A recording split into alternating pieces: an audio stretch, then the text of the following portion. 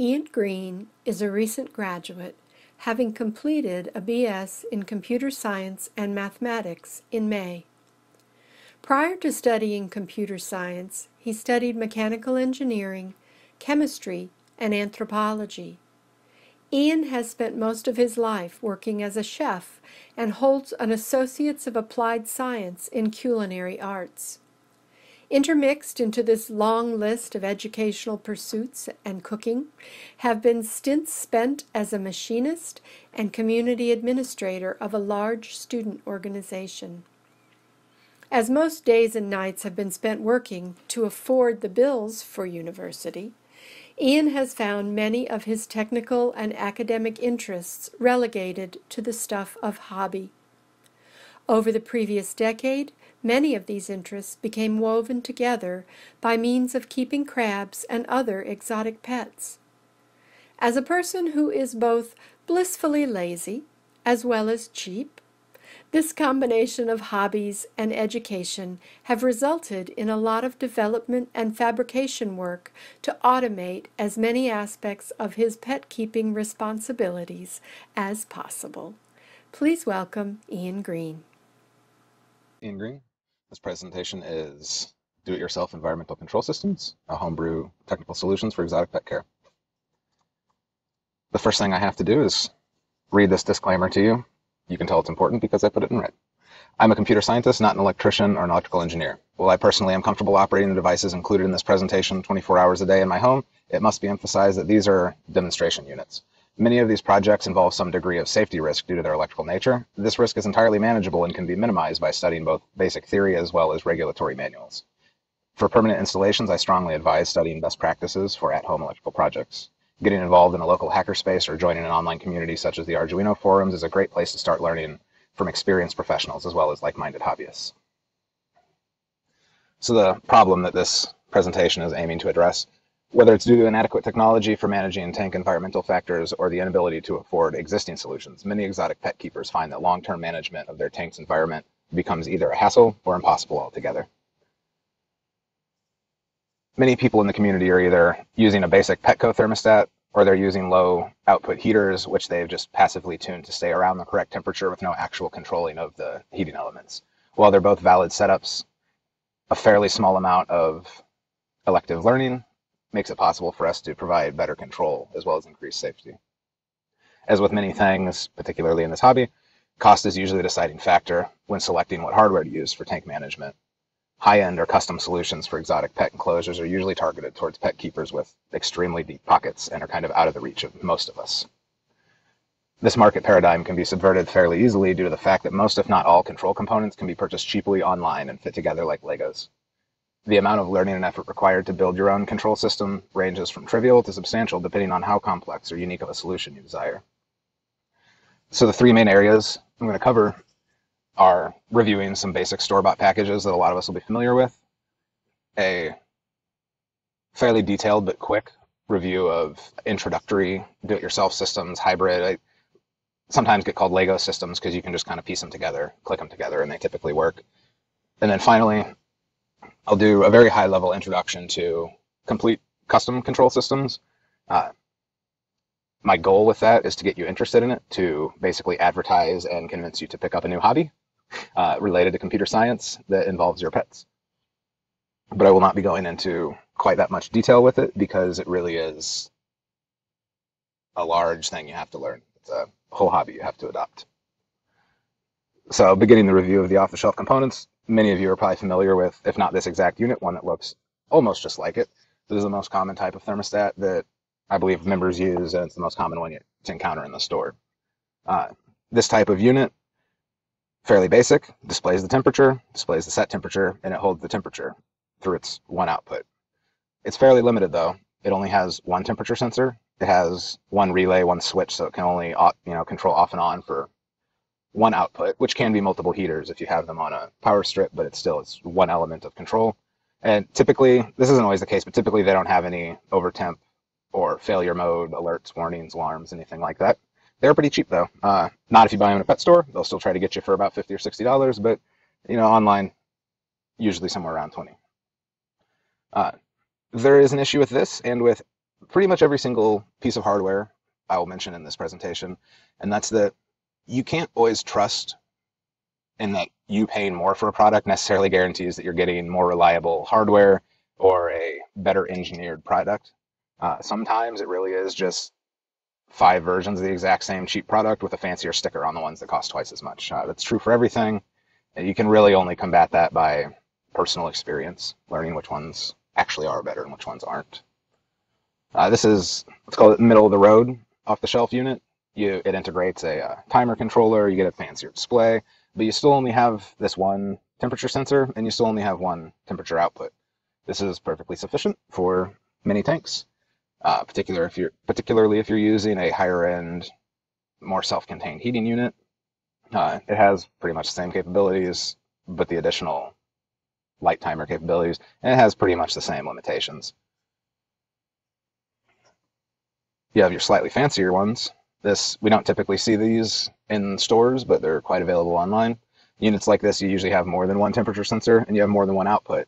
But a limitation that I see with these is that while there are 2 outputs and 2 sensors, they're not related to each other. They're 2 completely different systems for controlling 2, either different tanks or different outputs. They can't inform each other. And they do tend to get fairly expensive. I doubt many of us use a system such as this as the Herpstat 2. These are fairly common in high-end reptile keeping, but they can also be used for, hermit crabs. There's a lot of systems like this brand. These are basically someone who took the last segment of this presentation about advanced control systems and commercialized that product. So these can be incredibly complicated. It might take you a week or 2 to learn everything that's actually going on inside of it. A lot of them have advanced timers, advanced heating responses. This one in particular is passcode. If you have to worry about kids or something, there's passwords to get into it. You can do advanced lighting. So if you want, your morning, when your lights come on in the morning, if you want them to cycle on slowly, so you have like a sunrise and a sunset, you can do that kind of complicated stuff. Some of them have humidity management and control or notifications. There's a lot of possibilities that come out of these type of units. However, they are generally extremely expensive. Some of them, particularly high-end aquarium management systems, I've seen for well over $1,500. These reptile ones tend to be a bit cheaper, but there is still a problem with this, in that because our hobby, hermit crab keeping, is an atypical tank setup, even if you spend a lot of money, you might still not get the exact set of features you need to minimize effort and maximize safety and maximize your possible laziness in not having to worry about a conditions failure in your tank. So we have what I've called Lego systems, our hybrid systems. I'm going to cover 3 of these: the basic thermostat, the basic safety thermostat, and multi-factor controllers, and the secondary load handling, something we'll talk about later. You can very cheaply get these just basic industrial or commercial temperature control units off Amazon or eBay or wherever on the internet. The individual quality of each unit sometimes has to do with how much you spend on them. Sometimes it doesn't have to do with how much you spend on them. That's, again, really just an experiential thing. So for our absolute basic, this unit, I believe I paid $15 for the example I bought. It manages heating and cooling. The cooling's not really that relevant for most basic setups. If you plan, first off, it's not generally a problem that, due to the heat capacity of your tank, it's unlikely that it will ever actually overheat to such a degree that you would need active cooling. I do run active cooling on mine, but that's for kind of more complex reasons. But even, this $15 unit, you're already looking at a third of the cost of the basic off-the-shelf Petco controller. It handles heating and cooling cycles. You can do some tricky stuff with the cooling cycles if you want to. Let's say you want a light bulb above your crab tanks to turn on and let you know when it's too hot. Maybe you need to pay attention to it and track it over time or something, or you just think it'd be interesting. Well, you can wire just a light bulb, a labeled light bulb or something, to your cooling side cycle of this thermostat controller, and it doesn't actually have to cool. You can use it just for notifications, or just not use it at all, like we won't in this example. So I know this may be a bit tedious, but I am going to play a video of start to finish building one of these systems and talking about it a little bit. So this is our simplest and cheapest example of a basic off-the-shelf component thermostat. We will be following most of the diagram on the back here. we won't be concerning ourselves with the cooling circuit, since the vast majority of people won't be using cooling fans because it introduces humidity problems. First, we remove the protective terminal cover.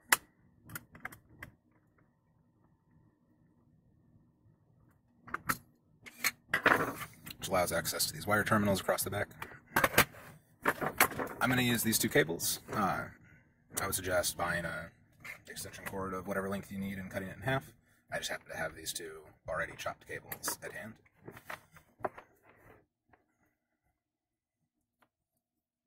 So after stripping the wires and clean them up a little bit, so we want to have the load, the black wire, as the one which is being switched by the relays in this. So we'll be wiring neutral to 1, load to 2.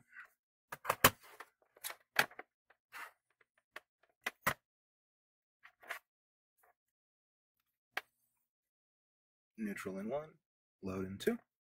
And we'll be undoing these terminals multiple times, so don't tighten them down all the way at first. And our output end, we're going to want to tie its neutral white line directly with the other one in terminal 1. If you were going to use this as a permanent installation, it might be advisable to solder these together so it's a little bit more stable. But we'll talk about that a little bit more later. So we have both neutrals on 1, load from the wall on 2. We need to bridge terminal 2 to terminal 5. 5 is the power input for our switch.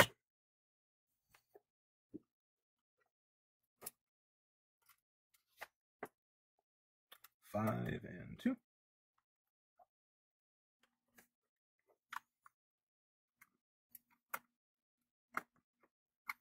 5 and 2. When you're sticking multi-strand wires into these terminals, you always want to double check that you don't have any stray little hairs sticking out to the side. And make sure you get them all inside the actual terminal, which I did not do with the second neutral wire. So I'm going to redo that now before I forget.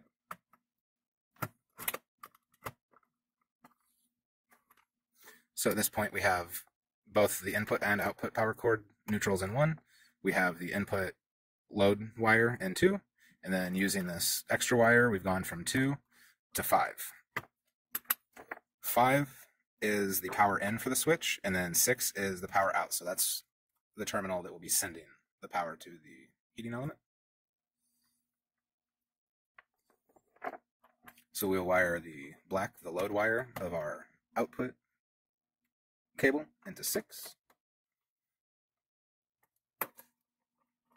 And I'm going to redo the neutral one because I still don't like how it turned out. You have to make sure that you leave enough space with all these wires so that they're not strained, they're not tugging on each other or themselves.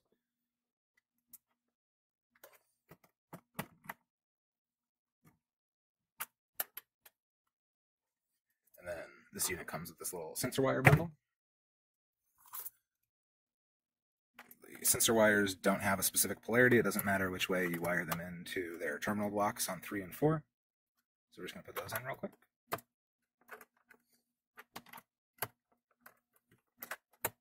You're going to be fairly gentle with these terminals and with this board. You don't want to screw the terminals down real hard. You don't want to yank on it too hard. They're pretty, I don't want to say fragile, but they're not robust. Let's say that.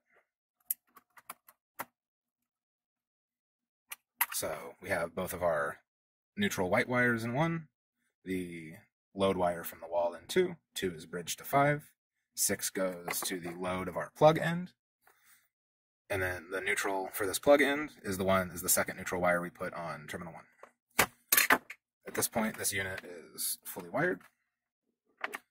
For demonstration purposes, I'm going to be using this light bulb instead of a heating pad because you can't see a heating pad turning on and off. So we connect that to our output cable, and I will plug it in.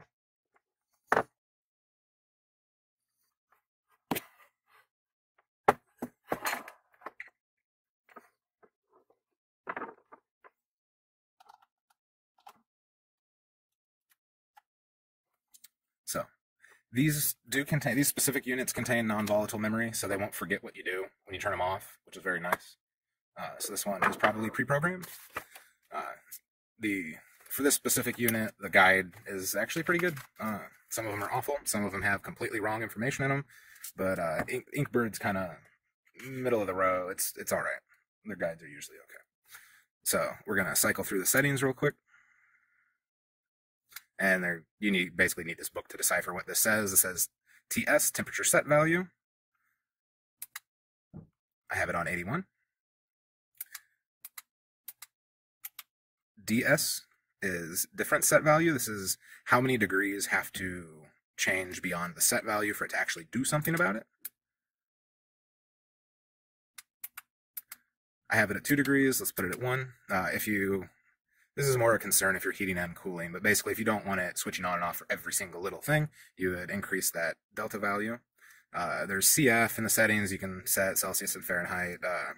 PT setting is irrelevant for us. That's for like a refrigerator application. CA is also largely relevant for us. So this is basically configured. It's set to 82 degrees with a 1 degree difference.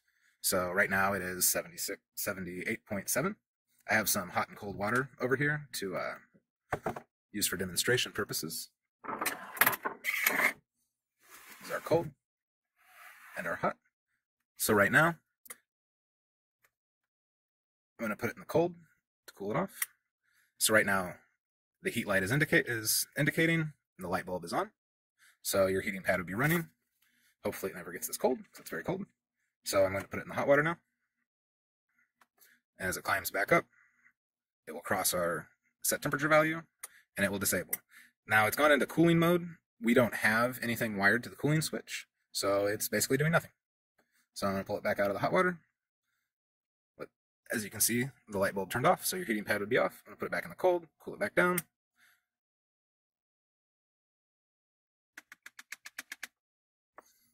And now it's heating again. This is the most basic configuration for this unit.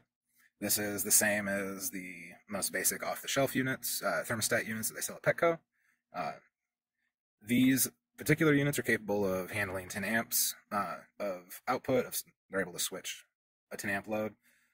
That's far beyond what any of us are likely to ever use, especially for a configuration like this, so it's safe. Later we'll talk about what you do if that's not quite enough, a little bit more involved. But this is sufficient for running most typical small, medium-sized pet tanks. This configuration of wiring it's good for demonstration purposes. It's not great for long-term use. So ideally you'd want to get a box, a plastic box, metal box, cut a hole the size of the body, the dimensions of the body, but smaller than this faceplate. You just slide it in the hole. You slide these little plastic clippies up the side, and it pinches it into the front of the box. Ideally, you'd also want to zip tie or wire tie your cables to the inside of that box, or at least to something secure, so that if either of the power cords or the sensor gets tugged on, it doesn't tug directly on these terminals, it just tugs on what they're attached to. It's called strain relief. It is a very good idea to do. And in about 5 minutes, you have a basic but functional thermostat unit that you have a little bit more freedom with. You can fine tune it a little bit better. You're more free with what you have plugged into it, and it's only about $15. All right. So, a summary of that. It's pretty basic wiring. You don't really have to learn too much. Maybe suggest reviewing a code book or regulatory manual on the subject of what's considered safe and not with wiring. But it's cheap. It's mostly sufficient, and it's expandable. If you want to add to it, change it, remove it later, it's fine. Not going to be a problem. Next up, we have this is what I've called a basic safety hybrid system.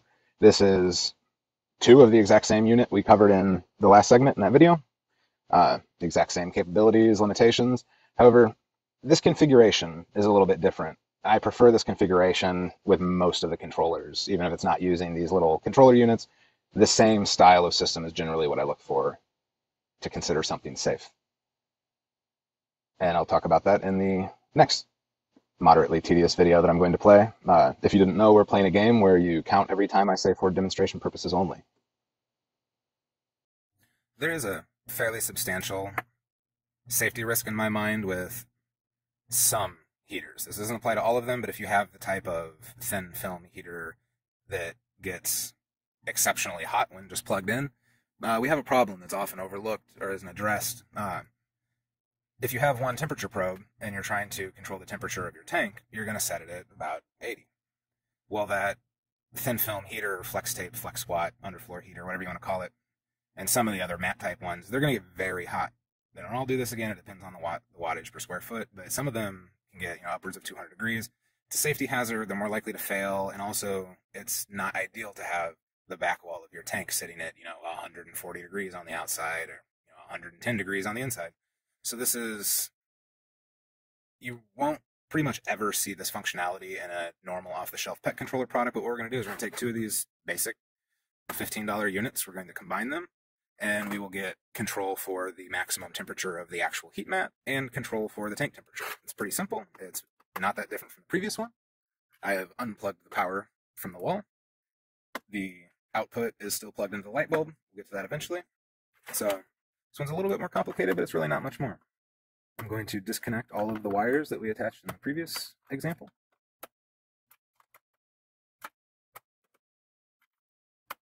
We will still not be using the cooling relay, the cooling circuitry involved. So here's our one sensor, and here's our second sensor. So we have our two units. So both units need power. They both need load and neutral.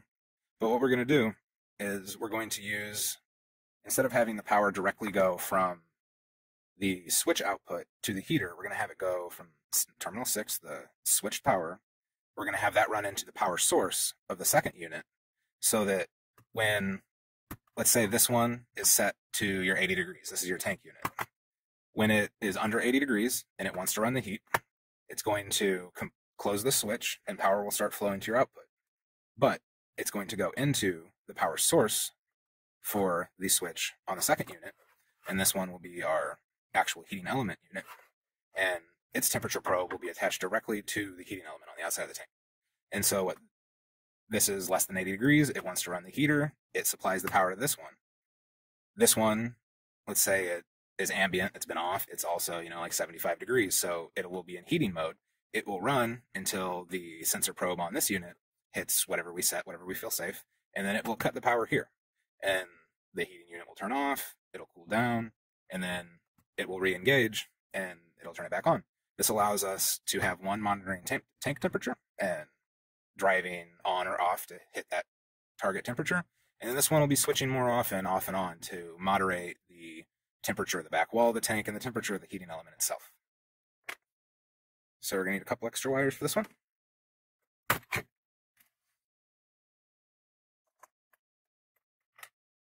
Some of this stuff might be wise to do, to solder these connections if they're going to be permanent, depending on your skills or tools. These little things are fine since it's going to be a fairly protected environment.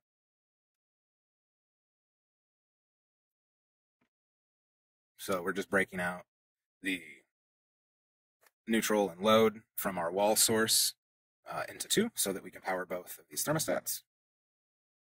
Make sure they're attached strongly.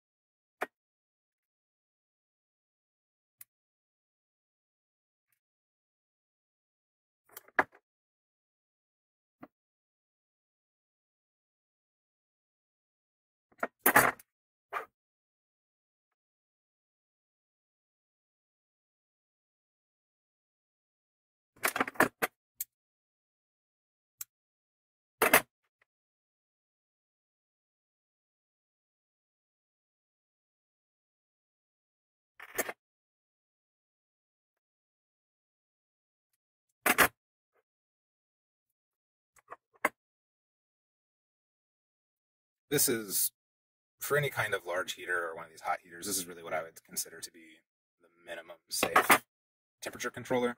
But again, if you have a heater that never gets over 95 degrees, one of the low output, low watt per square foot units, then it's not really as much of a concern. But I've seen some horror stories relating to burnt up heat tape, so I like this. So first, tank and heating element.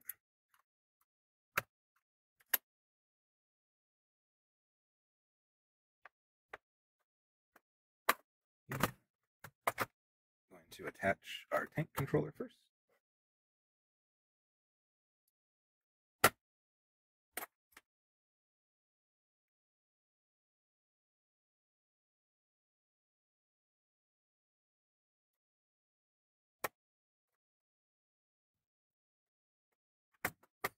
And our sensor on terminal 3 and 4.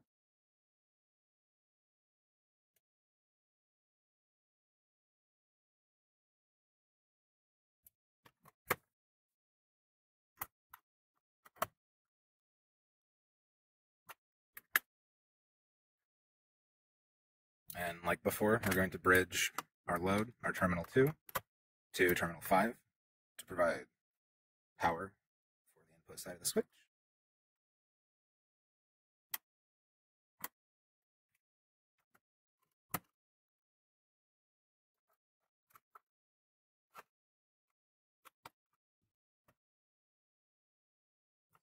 But unlike before, instead of going out from terminal 6 to our output socket, we will be going up to the power input for the switch on the second unit on terminal 5.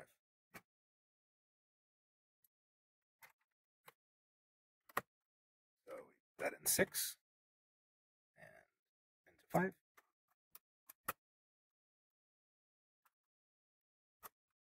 Go ahead and attach our second temperature sensor to terminals 3 and 4. Again, the direction doesn't matter with this type of sensor probe. And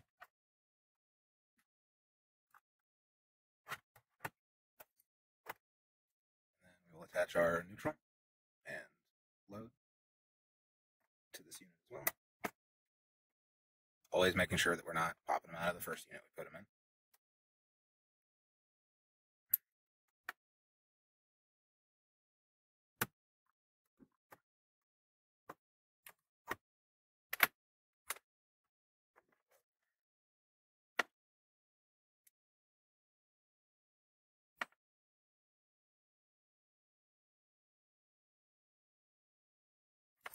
We'll attach our black load wire going to our output plug to terminal 6.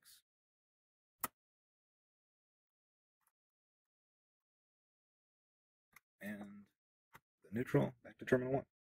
They all share the same neutral here. It's just convenient.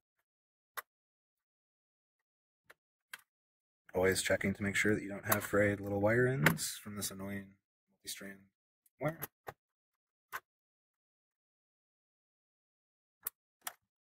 Make sure they're all tight.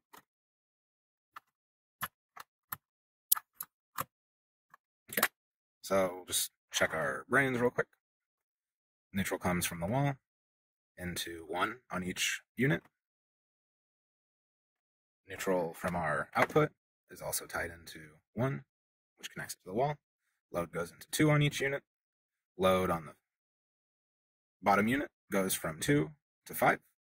And then the output from that bottom unit goes from 6 to 5. And then 6 on the second unit goes to our power output. And that's it. So I'm going to zip tie these together real quick for demonstration purposes, so that they don't fall apart as I play around with them. Like I said in the previous example, you really probably want to secure these inside of a box, project box, to the tank stand, something safe, especially if you have kids or pets. I don't really have to worry about that in this particular example. To unbundle this second sensor.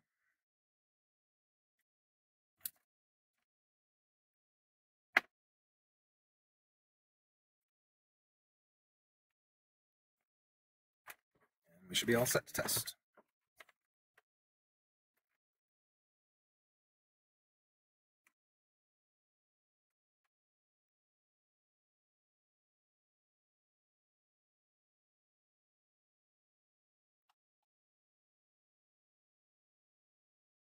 Okay. I'm going to temporarily unplug this heat source until we have these both set up. So, bottom one, I have the probe and the cool. So, the bottom one will be our tank. Let's check to make sure it's still, that I got them right, that it's the one from before. So, temperature set, 81. So this is the tank controller in this case. We'll go back. So it's already set up from the last example. Let's go into this one. Temperature set, 82. So this is going to be our heating element. So what temperature you feel safe with is up to you. It's a 50-watt light bulb.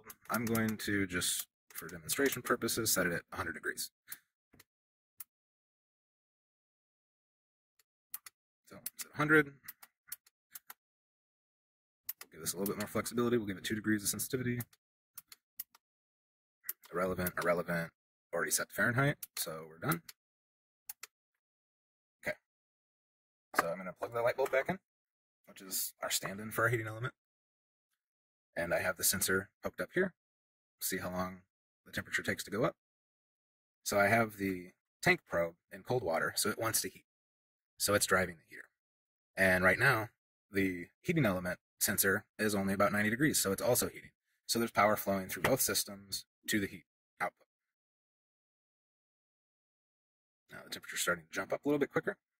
Once it hits 100, 101, we should see it switch. So it's turned off, and so did our heat source. Now this tank controller, and it went into cooling mode, it's irrelevant because we don't have it wired up. Our tank is still trying to drive the temperature up because the light bulb is turned off, but the first one doesn't know that. That's okay, doesn't matter. So I'm going to accelerate this a little bit. We'll cool this probe off. We'll pretend it's been a little bit longer since the heater was on and it came back on. Now we'll heat up the tank probe, get it turned off. So our temperature's rising because the light bulb's on. This is just like an accelerated version of how it would be with the tank. Our tank temperature is rising. Now the tank's off. Now you can see this one, the heating element one, still wants to run because it hasn't hit that upper threshold yet. But because the tank controller has already cut the power, it doesn't have the ability to drive that heater. And we'll cool it back down real quick because why not? So now the tank is below 80. It wants to heat again. This is less than 90, so it's heating. My water's cooled down quite a bit.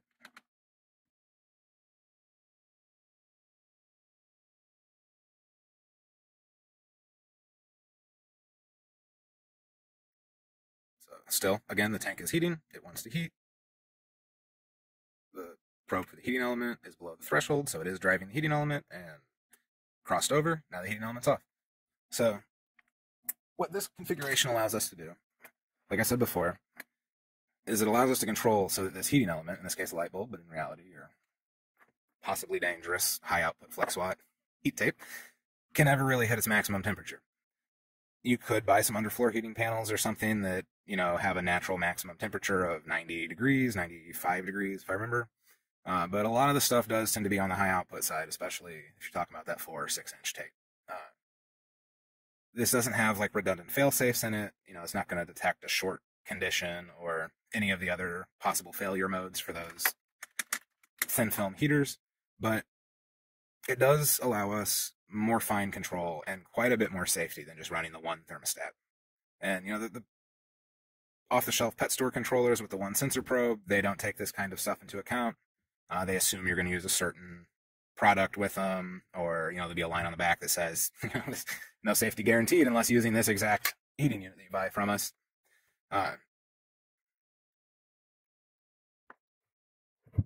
This is my preferred style of setup. The alternative to this, and I've told people in the group to this before, is if you do have, like our previous example with just the one thermostat, it's actually better to put your sensor probe on the back wall. And you have to kind of do this dead reckoning guesstimation game of how high can I set the thermostat so that the tank still gets the temperature correct, at the actual tank temperature reading is correct, but the thermostat's able to switch your heater on and off, and you have to kind of extract from testing and trial and error. You have to extrapolate this zone of safety where your thermostat might be set at 98 degrees because in testing you find that if it's turning the heater on and off at 98 degrees, it's actually able to keep your tank around 80. And that's safer than just running the one thermostat inside with the heating element on full blast. but it's kind of tricky and vague and not great. So these two $14, $15 units, $30 with, an extension cord or some scrap. Project box, that can be free if you have some piece of junk you can cut into, or a thick wall Tupperware container or whatever, or a legitimate project box from an electronics website, or conduit box from Home Depot or something. This provides us quite a degree of increased safety. Okay, so hopefully that wasn't too tedious for you. So as with the first example, the wiring's still basic. You still don't have to do a lot of research. It's still pretty cheap, looking at about $30. Sufficient for most setups, and like before, it's expandable. You can add to it. You can change stuff later. We didn't use the cooling relay on either of these units in either example. There are creative solutions you can do with that actually do relate to cooling or other things like I mentioned before. If you noticed in those videos that after these units enter cooling mode, the lights stayed on, which seem a little anomalous. That's because these units use mechanical relays, and I don't have any load present across the cooling circuit switch. So once it turns on, it latches on. It doesn't turn off. It doesn't matter in this particular example because there's nothing connected to it. It's not actually doing anything. But in more complicated systems, you can just put a load across that. That relay doesn't latch. We'll talk about relays a little bit more later. I'm not a huge fan of mechanical ones, but they're cheap and they come in a lot of stuff. All right, so multi-factor controllers. You can also get these, off-the-shelf component level units that will read for and control temperature and humidity, and you can kind of hack that into controlling other things if you want. There's hygrostats on this. You can do something based off that humidity level if you want to do something similar to what we did in the last couple examples, but let's say maybe you don't want to actually deal with the humidity because that gets kind of tricky. You don't want to add and remove it or refresh the air or anything like that. You can just, like I said before, you hook up a light to it, and that way maybe you have a warning system if your humidity is out of whack, and it's also just convenient to have the readout there. These units, I don't really want to make this about these exact specific Inkbird units because I really just chose them at random. There's different qualities of them, there's different costs of them, obviously, the different feature sets. The thermostat used in the first two examples can do Celsius and Fahrenheit. This one only does Celsius. That doesn't bother me. Maybe it bothers you, so you look for a different chipset, a different unit with different capabilities. There's almost an endless array of these units. You can tie them together to make more complex behavior, more complex control systems, but I wanted to show you those start to finish videos because just to reinforce how absolutely quick and easy it can be to get a control solution that just simply doesn't exist in most off-the-shelf controllers. That, like I said in the video, you're never going to find a thermostat unit for a pet tank that takes into consideration the temperature of the heating element as well as the tank set temp goal. I think that's a severely lacking feature. It's pretty important. So with these multi-factor controllers, again, still pretty basic. That one actually, the one pictured here has fewer wires and fewer stuff to do than the previous one. Than just the thermostats. It comes with a humidity sensor, little bundle thing already attached to it. They're cheap, again, sufficient and expandable. There's a lot of these different multi-factor control units that you can kind of piece together. Pictured here is a PID controller. This probably isn't as important for us with our pet tanks because they have such a large thermal mass. They have such a buffer zone between the temperature output of the heating elements and what is actually reflected in the conditions in the tank. But say you wanted to maximize it for energy efficiency, or you don't want to be switching the elements on and off all the time, you can use these PID controllers. They use some complicated calculus internally. You got to learn a little bit to learn how to program these, but to be honest, most of them come with an auto-tune feature, so you can actually get away without learning very much, without having to study very much anyway. They use a little bit different approach. It doesn't just click on and off. It learns, it uses sensing and memory to determine, okay, this is what happens when I turn it on, this is what happens when it comes off, so maybe next time I do this a little bit differently, and it fine-tunes itself down to where it can predict the rise and fall and run the heaters more efficiently. Those are very good for some particular applications, probably fairly unnecessary for a basic heating system. So this is the part of this presentation that I'm most passionate about, and I'm going to handle a little bit differently. Custom control systems. In order to get into this, you or your child need to have an interest in, some basic programming, electronics. There's a lot of different solutions for this, a lot of different platforms to work with. Arduino is what I'm going to cover most heavily here. You can also do it with a Raspberry Pi. It's a little bit more higher level software driven, a little bit less friendly for these analog sensors and input output sensor bundles and controls, but it can definitely be done with those too if you're maybe a little more skilled in that area. There's a whole industry that exists related around making it easy for you to do complicated electronic tasks. There's essentially no limit to the potential of what you can do with these systems. It's very easy to start, particularly with the Arduino, it's very easy to start out. There's a huge community of people who are themselves just learning, who have no experience with programming or electronics, who want to help you learn, who aren't going to be mean to you or judgmental or presumptive or any of these other things we're also used to finding on the internet. This is a great way to get into really anything you can creatively think of in your head. You can pretty much build with an Arduino or another one of these testbed platforms. And once you do it once, you can kind of, there's some degree of future proof involved with this because you can always change it, you can always update it. I still use the original Arduino to control my main tank that I started using probably 8 years ago. There's been probably 60 different programs run on it to account for different tank setups and conditions and hardware and equipment and stuff. But it's still that original Arduino. It's been running 24/7 for close to 8 years at this point. All right, so from here, I'm not going to mention the Raspberry Pi and stuff again because it's a little bit, if you want to make some beautiful solution with a beautiful display output and user interface, that's great. Do it with the Raspberry Pi. It'll look pretty. If you're just starting out, this Arduino is probably the way you're going to go, and it has the largest community surrounding it. It has the largest availability of sensors and parts and all these little bundles and stuff.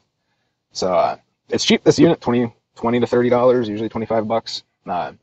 You can get them for $5 if you have the equipment and the desire to solder all the components onto the board and stuff yourself. You don't want to just buy a pre-bundled, pre-manufactured unit. You can get them extremely cheap. You can get them even smaller if you want to embed it in your tank structure or something in a aesthetically pleasing way. There's just limitless options for this stuff. If you want to start out with a focus on learning coding and use this kind of as your vehicle to do that, you can start with the component level, the electrical components. You can build all your own circuits. You can program it from the ground up. That's great. I love that. I encourage that. However, they also know who their customers are. You can buy complete pre-bundled, pre-manufactured, they call them shields with Arduinos, but basically sensor add-ons. A lot of times they come with pre-existing code, and you can just kind of drag and drop your parts onto the Arduino, and you can drag and drop your code into your programming environment, upload it to the Arduino, and 85% of the time it just works. And maybe you have to tweak it a little bit. Maybe you have to go on the Arduino community or whatever and talk to someone, get them to help you through getting it to actually run, do a little research. It's a generally pretty enjoyable experience, not too complicated. These development boards make it very easy to get started with this. It's not as daunting of a task as sitting down with a pile of discrete electrical components and having no idea what to do. And like I said before, there's tons of people who would love to help you with this, with whatever your project is. Because relays will be involved with most Arduino projects, I'll go ahead and talk about them right now. With those previous thermostat self-contained units that we used in the hybrid examples, like I mentioned, they have a 10 amp capacity. The Arduinos operate on 3.3 or 5 volts, and you're unlikely to be switching, trying to control appliances that run on 5 volts DC. They're almost all going to run on 120 volts AC. So you use these relays. If you don't know what they are, basically you have, let's see, with this particular one, you have on the right side 2 terminals and on the left side 2 terminals. Well, you run your load wire from your AC 120 volt through these 2 terminals, and you run a control wire from your Arduino through the 2 on the right. Or you can actually kind of multiplex this with those off-the-shelf thermostat units and get some pretty complicated behavior out of them without ever having to program anything. But these basically just allow you to switch a low voltage on one side and control a higher voltage on the other side. Very important. They're the likely thing to fail in one of these systems. If you're going to have a catastrophic failure, either in your own hand-built system, program system, or with one of those hybrid thermostat units, it's probably going to be the relay that fails. It can be kind of dangerous when they fail, depending on how they fail. They have a tendency to fail on, which is not ideal. You can, of course, develop solutions around that to prevent that from happening, or to sense when it does happen and kill power to the whole system, which is advisable. But quality is a concern with these. There's a lot of counterfeit ones. I actually have a really hard time buying legitimate ones offline at this point without buying them from a mega conglomerate electronics component supplier. DigiKey is a safe buy. They're not likely to find bad counterfeits on there. Amazon, lots of counterfeits, but that's not always a problem, especially if you're handling low loads. I think the risk of failure kind of increases with with your expectations for the unit, for the component. This particular one pictured here is, you could run a oven off of it. It's way overbuilt for anything we're talking about here, but that's why it has a heat sink. It kind of generates a lot of excess heat while working. But these will be integral to basically any system you build or you think about building. You can switch pretty much any appliance with these, as long as it doesn't have some kind of boot up loading screen system. It might get a little confused with that, but they become very important. All right, so in this world of Arduino sensors and components and projects, what are some things we might want to do relating to crab tank control? Well, heat, humidity are the obvious ones. Maybe we want the moisture level of the substrate. Maybe we want to put 3, 4, 5 moisture level sensors in there so we can kind of generate a map either in our heads or in a spreadsheet, or you can graph it if you care to. You can, code a output that has a constant live graph of this stuff, of all this stuff, if you want to. It just takes a little bit more research and a little bit more effort coding.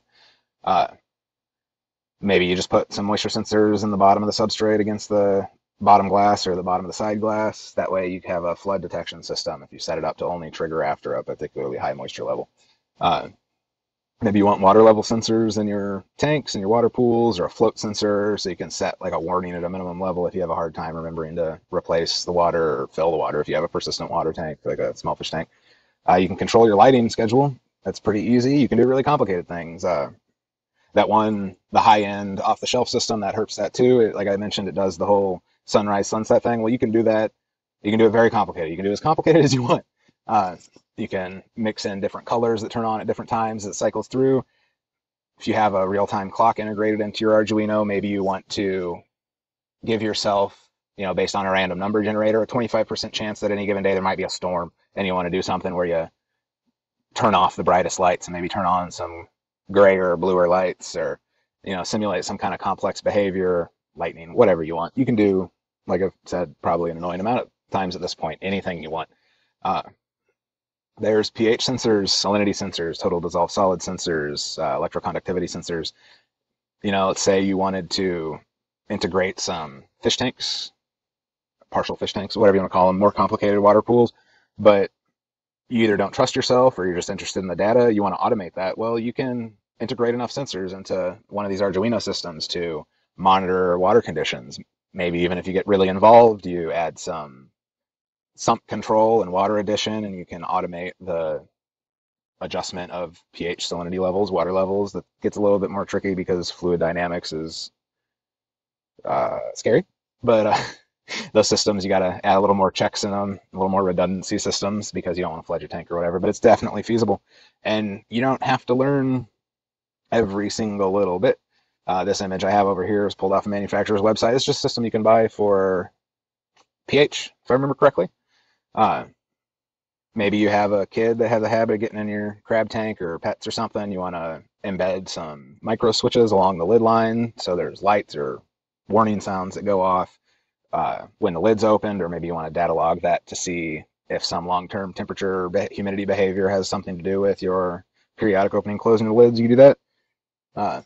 Air pressure, a little bit hard to see how that would fit into this, but it's definitely available. And let's say you want to make a redundant fail-safe notification system for your pool bubblers or something like that. Definitely have those sensors available too. I'm going to hop out of this presentation real quick and show you guys in a little bit more detail what's available.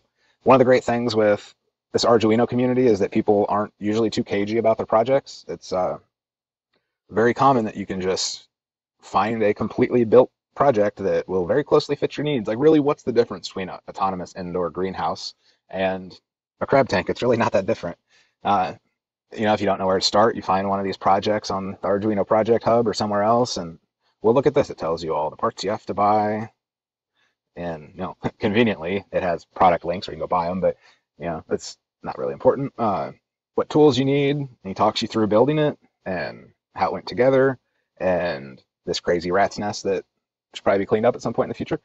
and the mechanical systems, because in this particular example, they're controlling water flow. So this would be kind of related to that whole automatic fish tank management thing I mentioned earlier.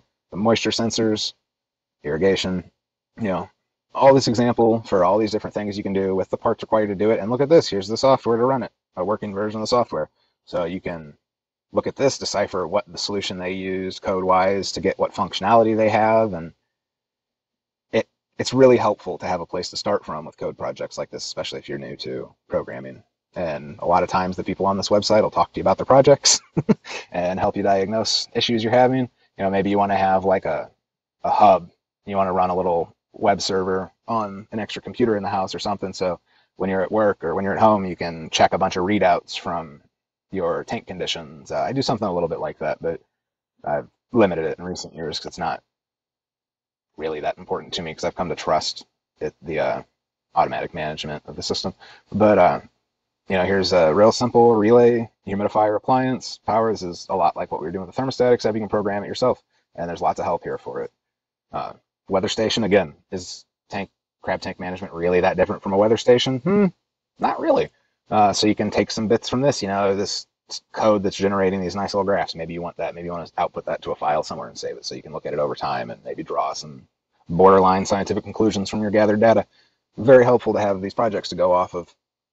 So just to emphasize to you how many different discrete components are just sitting out there ready to be hooked up to an Arduino, there's a lot of these websites that kind of specialize in non-expert hobbyists. So you got liquid levels, flow controllers, flow sensors, volumetric flow meters. This is just for water stuff, but lots and lots of stuff. Here is the pH and salinity one that I mentioned earlier. This particular unit is not cheap, but pH and salinity sensors, even if you're just buying them off the shelf, aren't going to be cheap anyway. It's a little bit more of an advanced functionality and type of sensor. But here it is. Here's the stuff you got to buy. Here's them talking about how you use it, identifying each wire. It's a great way to learn how to do this stuff, especially when there's a version that works. And then with a sensor like this, they have libraries that you can import that run that kind of offload most of the responsibility of coding from you to them. And code examples of how to do it. You start with something, one of their examples, it works. You change it until you get to what you want. It's great. It's a great way to do it. It's a lot less frustrating. Arduino in particular is particularly known for these things called shields, which are just like kind of semi-self-contained little units, sensor units typically, or driver units that contain everything. You don't have to mess with the individual components. You can just trust that it works and integrate them into your system. And again, lots of examples, how to do it, how to read it, how to wire it, how to program it. So it definitely makes it a lot less daunting. Speaking of that moisture sensor, you might be familiar with the classic two-prong sensors that go into pots or whatever that have a tendency to work for about 2 weeks and corrode. Well, here's a capacitive one. It doesn't have that same corrosion issue. It's $750. It's pretty cheap. They suggest you buy wires with it because it has this convenient little organized pinout wiring harness thing. So let's say we buy this for $750, and the little wire that goes to it's $1.50. So we're looking at $9. Well, it's really clean. It's really convenient. It just plugs in. The product, Adafruit, this particular company, has a guide like this for almost every single sensor on their website that they sell. It tells you about it, tells you the theory behind it, how it works, what every component is, what every power line is, and all that stuff, so you can learn while you do it, how to test it, how to wire it, what you're doing with the wires, what it actually does, how to program it, step by step by step, all the way until it's working. Almost every single thing on their website, and quite a few others, SparkFun and Seed, and a lot of these different companies do this kind of thing to help you get started. If you want to get real crazy, there's guide to programming in Python. You can get some very complex functionality out of these things. And the community, you're looking at millions of conversations here about people who just started out doing this, not knowing what they're doing, or people who are trying to do very complicated things. If you wanted to integrate a Wi-Fi card into it and run a server that pulls data down from your Arduino that's managing your tank environment and plot that, push it to a website, display it, all kinds of complicated stuff, and there's more than enough people to help you.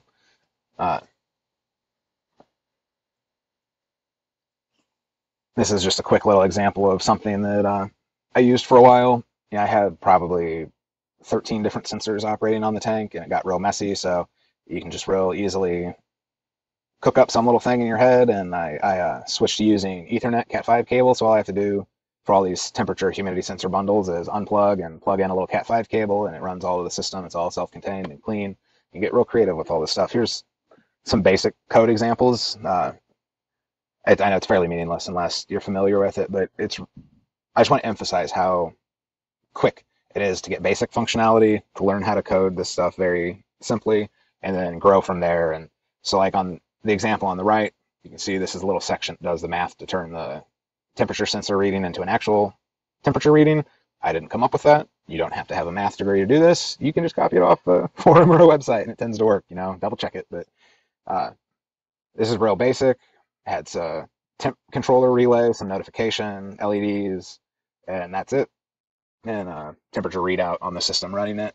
And this is for a very simple small tank. And then on the left, we have a more complicated one. This has two combined temperature humidity sensors, which this DHT.H means that I was able to import a library that took care of most of the complicated coding for me, and you just get to work with the fun parts, the parts that actually do stuff.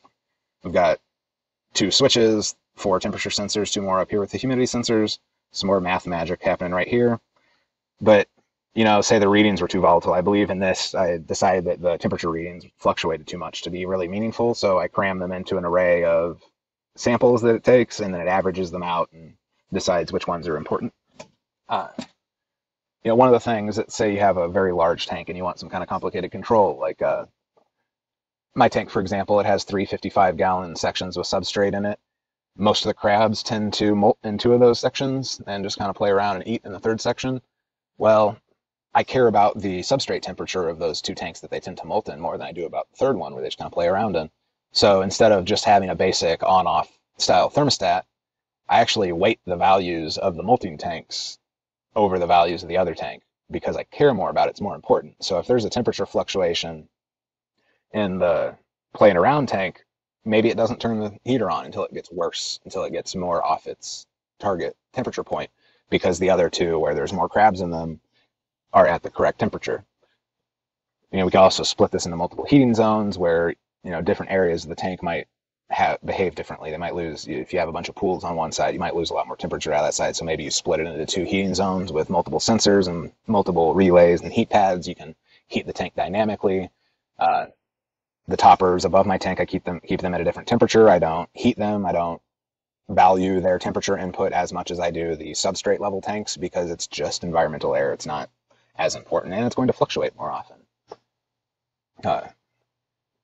This is an old little example of using some software, OBS, and the data output from the Arduino, combining multiple webcams. If you want to be able to be at work or wherever you want your kid to always be able to look at this stuff, you can stick webcams in there, use OBS to combine them together with each other and with the output, the data output from your tank sensors and the heating state.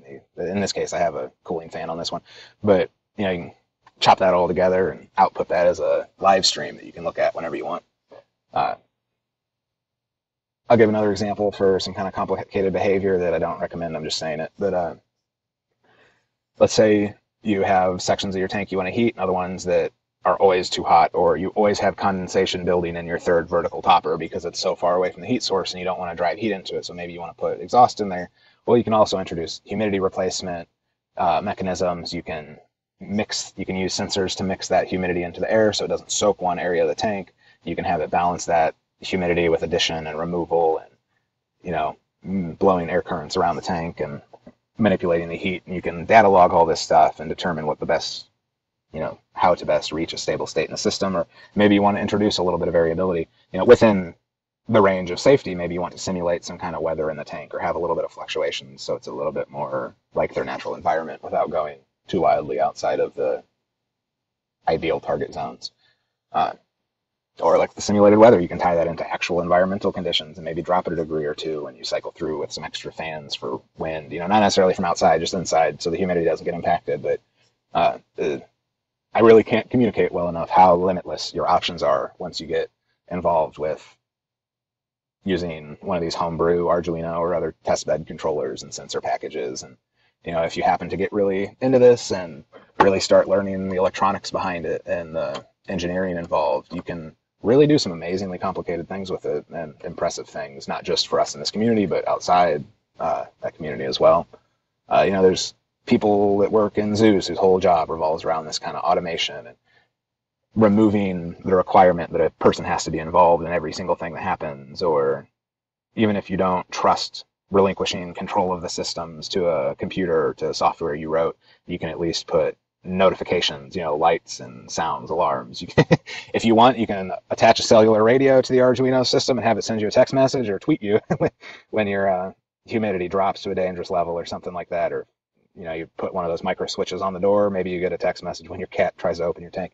It really is endless what you can do with this. And not really expensive. It does get expensive when you get into these complicated sensors. Some of those are very expensive. But, as with the hybrid controllers and the basic Arduino systems, if you don't have any electronics tools, maybe it costs you $100 to get into this, everything considered. But once you have, the soldering iron, all the basic, the wire loom or heat shrink, and your basic set of tools to get in, which, by the way, they do sell kits if you don't know what to buy, is $30 a project. After you build your first project or two, it's free, because you already have all the components laying around. You really are only limited by how much effort you want to put into it and how much time you have to mess with it. And that's about it. I hope I've convinced at least one of you to get an Arduino or a discrete component thermostat and build your own system for this. Thank you for watching.